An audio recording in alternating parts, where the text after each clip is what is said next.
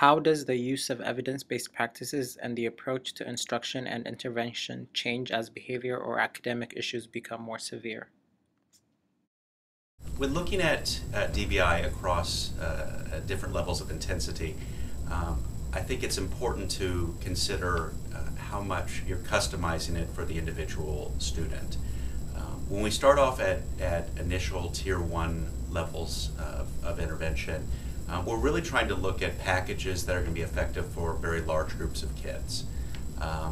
As we move into Tier 2, so kids that are at risk and start to have initial difficulty, we start to select individual DBI or evidence-based interventions, or whatever term we want to use, that are going to be effective for different clusters of kids. So kids who have reading fluency problems, or kids who have attention-seeking behavior, or something of that like. The goal for that particular level is to find interventions that are going to be effective for 75, 80, 90% of kids in that cluster, but not every individual child. When we get to kids with truly intense needs, and so these would have been our traditional special ed population, at that stage we have to stop using interventions which are going to be effective across groups of kids and customize the intervention for the individual child. So pick a particular reinforcer that's going to work for a target child, or if a child's engaging in escape behavior, understand exactly what the escape is and then work with that particular child. So it's really about customization.